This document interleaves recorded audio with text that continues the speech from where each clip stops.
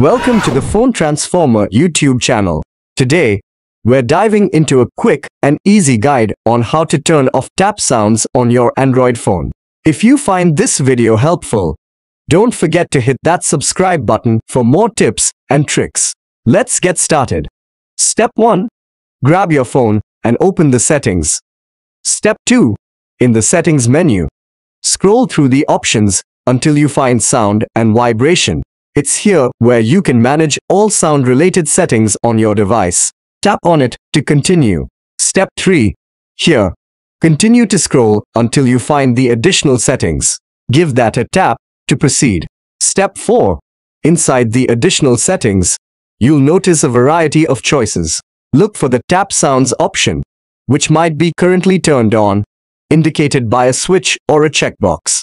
Step 5. To silence your phone's tap sounds, simply tap on the tap sounds option to toggle it off. You'll know it's off when the switch is no longer highlighted or the checkbox is clear.